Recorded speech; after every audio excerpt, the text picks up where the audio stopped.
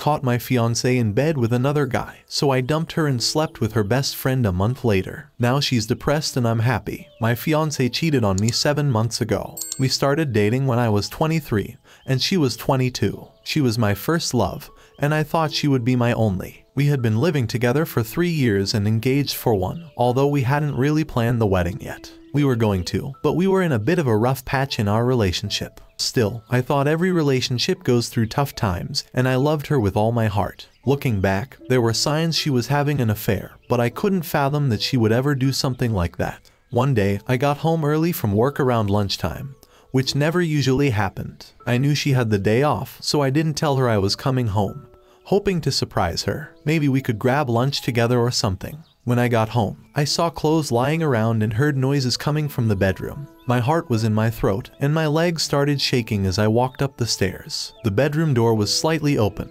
and there she was, on all fours with her sass in the air, getting plowed by another guy. They didn't notice me. I stood there in shock for what felt like an hour, but it was probably only 5 to 10 seconds. I didn't confront them. I just walked out of the house, got in my car, and drove to a parking lot. I couldn't believe it. I sat in the car and cried my heart out for hours until I felt completely numb. When I got home that evening, my girlfriend acted like nothing had happened. As coldly as I could, I told her I wanted to break up. She started crying and asking for an explanation, but I didn't give her one. I told her I wanted her out of the house in a week and that until then, I'd sleep somewhere else. The house was in my name, so that helped. I walked away and blocked her on everything. I also told my closest friends and family what had happened, but asked them to keep it to themselves and not contact her. I stayed at a friend's place for the first week. When I got home, she had left, thankfully. The first month after the breakup was the hardest of my life. I was absolutely heartbroken. Friends and family of my ex tried to contact me for an explanation, and I got some pretty hateful comments too.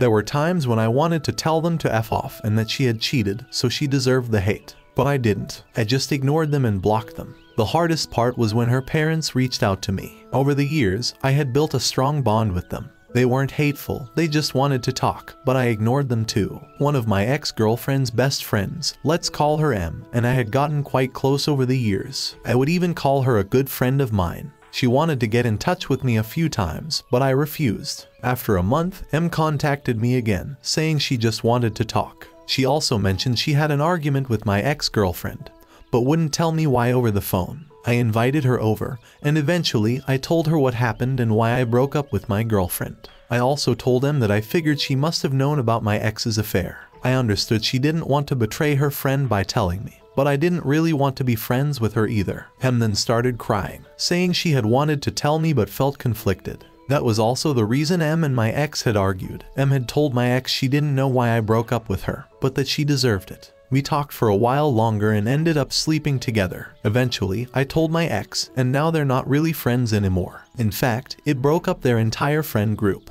I wrote a letter to my ex's parents, explaining everything, telling them I was heartbroken by the situation, that I had always loved them, and that I wished things had been different. I got a letter back saying they understood and always thought I was the perfect son-in-law. They expressed disappointment in their daughter and wished me the best. That was 7 months ago. Last week, I heard my ex had become really depressed and is now in therapy. The best part is that I don't really think about her anymore. I don't feel hate, resentment, or sadness, just indifference. When I heard about her depression, I didn't care. Maybe I felt some pity, but not much. 6 months later, I dodged a bullet, and I'm happy while she's depressed, having lost a loving partner, friends, and disappointing her parents. Story 2. A few years ago, my husband and I purchased a house with a pool. Now we are acquainted with most of our neighbors, but definitely not close friends with any of them. They all seem nice, but well, just don't have much in common other where we live. Next door to the right is a family of 6, twin daughters attending the local university. High school age son and a young elementary school age daughter, maybe 1st or 2nd grade, and the parents. Now normally we open the pool in early May and keep it open until the end of October. But this year our weather was off and we had a very cool and very wet month of May. And then June went straight to 100+ temperatures. I am currently on a medication that makes it difficult for me to tolerate being in the sun and heat for an extended time. Plus, we have been helping 2 extended family members who are having health issues. So because of this, we haven't had our pool open yet this year. Normally we go to the family lake house for a week during each of the 3 major holidays, but we didn't go for Memorial Day because there was flooding around the lake this year, and because a family member was just discharged from the hospital yesterday, and July 4th being a Thursday this year, we decided to stay home this week and be available to help this family member. Now several times in June the little girl next door has seen either my husband or myself outside, and she has asked when we are opening the pool. We first told her maybe later, but the last time, yesterday, she asked and I said we are probably just not going to open it this year, and she started crying. Now we have never had any of the neighbors over to use our pool, so I didn't understand why she was crying over us not opening our pool. Well, I spoke with the neighbor on the left later, and apparently our neighbors on the right have been having a small family party at our pool every 4th of July when we are gone. They have always cleaned up really well afterwards, and because we have scheduled pool maintenance and weekly yard service, occasionally things are moved around in our yard and we never thought much about it. The neighbor on the left thought we had given the other neighbors permission to use our pool. We did give them permission to retrieve any balls or toys that ended up in our yard, but never permission to use our pool, especially when we are not at home. We have a special latch on the gate, and my husband did show the neighbor how to open the gate to retrieve his kids' toys. So now my husband, who loves gadgets, is going to have several more cameras installed around the exterior of our house, covering the gate and pool area, and have the gate latch made where we can grant remote access for the pool service and yardmen. Luckily, we have a friend who does cameras and home automation systems. I'm annoyed our neighbors have been using our pool without permission, but my husband is happy I am letting him get more gadgets around the house. Now do we confront the neighbors and let them know we know they have been using our pool, or just wait and see if they say anything about our new security cameras? Some relevant comments. I would also suggest you place no trespassing signage on your gate and around the fence. Then watch your cameras. This way you can call authorities when you see them enter your property on camera. Maybe even a smile you are on camera. And if the neighbor asks if they can come on your property to use your pool because their daughter really looks forward to it, you can hit them back with, "Oh no, we do not want to be liable for any injuries that may occur." Tell them they can certainly get their own pool if it is that important for their family. I used to have a pool, and the upkeep and chemicals are not cheap. The entitlement of some people. Wow, it has come to our attention that your family and guests you have invited have been trespassing on our property and using our pool facilities without either our permission or knowledge. This is completely unacceptable, and we are shocked that you would have done this as a regular thing over a number of years without seeking permission, which due to both insurance liabilities and our own preference would have been refused. Consider this formal notification that you are not to enter our property for any reason. We will consider this trespass and will seek immediate police and legal intervention. You should also be aware that we are currently seeking legal advice regarding the trespasses and, frankly, audaciously entitled behavior that you have displayed. This is not subject to negotiation. What a bunch of twunts. Update: I don't know how to link the original post or if it is even possible. I didn't expect this to blow up like it has. Certainly didn't expect over 1,000 comments. I have tried to read them all, and some were very creative and amusing to read. First of all, we don't want to hurt anyone or alienate our neighbors. We just don't want people using our pool without permission, and we don't want the liability associated with this activity. A few things I feel I need to clarify. Yes, our backyard is fully fenced in with 2 gates. One in back is double locked from the inside. The side gate on the side of garage nearest the neighbors in question has a double latch that you have to reach over the top and find not 1 but 2 releases to open the gate. There is also an auto close that automatically closes the gate and latches it. I personally can't open the gate from the outside of the fence because I can't reach over that far to reach the 2 latches. The previous owner put this in, and it has worked well for our yard crew and the pool maintenance people. We do have some cameras, a doorbell camera and a camera over our garage area. The garage camera picks up if someone goes towards the gate from the front. But we didn't want to invade our neighbors' privacy by recording their side garage door and gate to their backyard. We even shared the camera angle with them because we didn't want them to be concerned about us recording their children or their coming and going.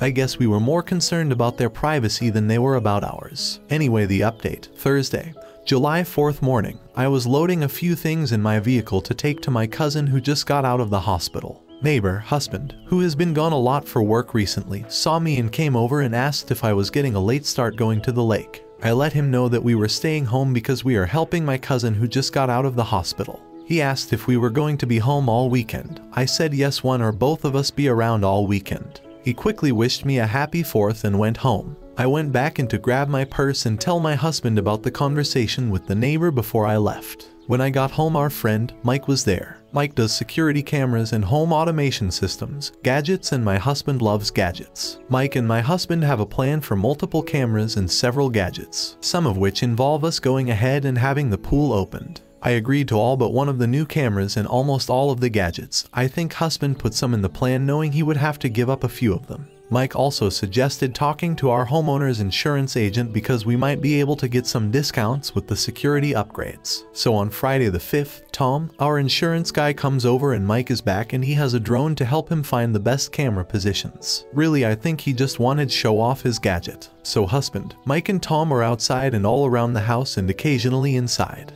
I look outside every so often, and at different times other neighbors have come outside and down to our end of the street. So neighbors want to know what is going on. So husband tells them we are concerned that someone or several people may have used our pool without our permission while we were not home.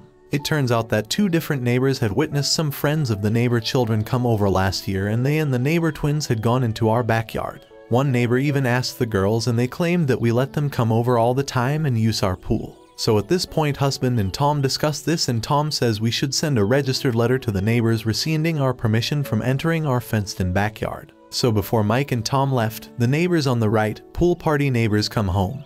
Both husband and wife. My husband asks to talk to them, and with Mike and Tom as witnesses, he tells them that for insurance reasons we are rescinding our permission for them or any member of their family or guests to enter our fenced-in backyard. And we will be sending a registered letter stating this as requested by our insurance. Husband never accused them or their children of using our pool, but said we had reason to believe that in the past our pool had been used without our permission. He did say that we had reason to believe that their older children might be friends with someone who has been in our pool. Husband also told them that we are changing the gate to have an automated lock and cameras will be installed around the pool area. He also assured them that we avoid the cameras pointed at their windows or backyard. Husband indicated that we were taking these measures to hopefully lower our homeowners' insurance rates. Husband said that they exchanged a few looks between them, but they said they understood and appreciated the heads up. So hopefully this saga is over, but if there are any other updates I will try and post them. Story 3. People stealing plane seats and getting told off for it are some of my favorite stories on Reddit.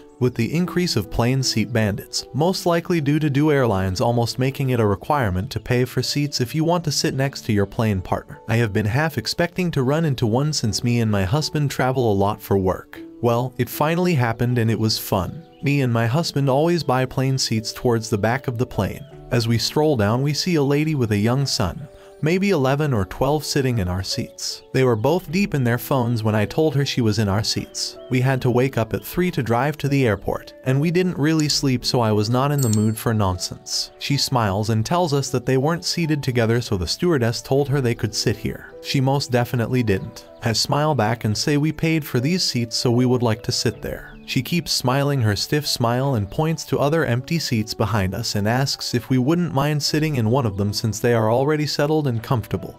Would it even matter? Well, I said, yes, since the plane is still boarding, so these might all be reserved, and it really messes with the system if people sit in random seats. She is starting to lose her smile and says if there aren't seats available after the plane is finished boarding, they would move then. I am not confrontational and am usually a people pleaser, so I'm struggling to stand up for myself, but I'm so proud for doing it anyways. Meanwhile, my husband is struggling between boarding passengers to get the flight attendant. I sigh and with a half smile say I'm sorry, but I just want to sit down and not stand in the hallway blocking people to see if maybe there are empty seats when I paid for our seats. And besides, I would like the police to be able to identify our bodies by seat number in case the plane crashes and our families want to bury our remains. The kid's face, which has been glued to his phone this entire time, shoots up in shock and he looks between me and his mom. It was delicious. She has a bewildered look on her face. There is silence for 5 seconds before she packs up her stuff and pokes her son to move. I keep smiling sweetly and thank her and plonk myself down as my husband returns with a flight attendant. I tell her everything is fine and tell my husband what happened. We laughed and I'm pretty sure the mom heard, or I hope so. I didn't look back, but I think I'm not mistaken of feeling laser stare in the back of my head. Luckily, the flight was only 3 hours, so I didn't need to walk past for the loo. Relevant comments. My husband is very tall. If he doesn't have extra legroom, like exit row, he doesn't fit in the seat. He boarded the plane and found a couple in the 2 exit row seats. His was the aisle. They refused to move. My very big and tall husband, now blocking the aisle, got the attention of a flight attendant on the other side. She crossed the middle row, luckily still empty. They had purchased one exit row seat, one in the row behind, and then one whatever was cheapest at the very back. They offered him his wife's seat. That person was the wife's sister, and she declined to move. The wife's seat was the one at the back. Then they tired to argue that he was by himself and it wasn't a big deal, and they were already seated, and look how my husband was the one holding up the plane. The flight attendant did ask my husband if you wouldn't mind swapping. He asked her if she actually thought he would fit. She said no. After a several minute standoff, the sister kept her seat, the husband kept his, and the wife was exiled to the back of the plane. Many snide comments from the sister that she couldn't believe that the husband wouldn't let the wife sit there so they could talk during the flight. A half dozen visits from the wife until she was told to go back to her seat and stay there. The husband did his best to be a jerk the entire flight, but my husband just put his headphones on, enjoyed his aisle seat with legroom, and ignored. I truly don't get why people think this behavior is okay. I have usually been willing to trade seats to let families stay together. One time, maybe 10 or so years ago, a man wanted to trade with me, but I would have had to sit in a bulkhead seat, and I sadly had to decline, and explained why. This man went and got the flight attendant to come ask me to switch after I had said no. Laughing my sass off, I said to her, sure, but since I can't have my medical emergency bag in the seat pocket in front of me, that means the airline accepts responsibility if I have an asthma attack and die, right? And she was like, why didn't you just tell him that? And I was like, sis, of course I told him. Thank you so much for watching until the end. If you really like our videos, please don't forget to like, share, and subscribe. Have a great day.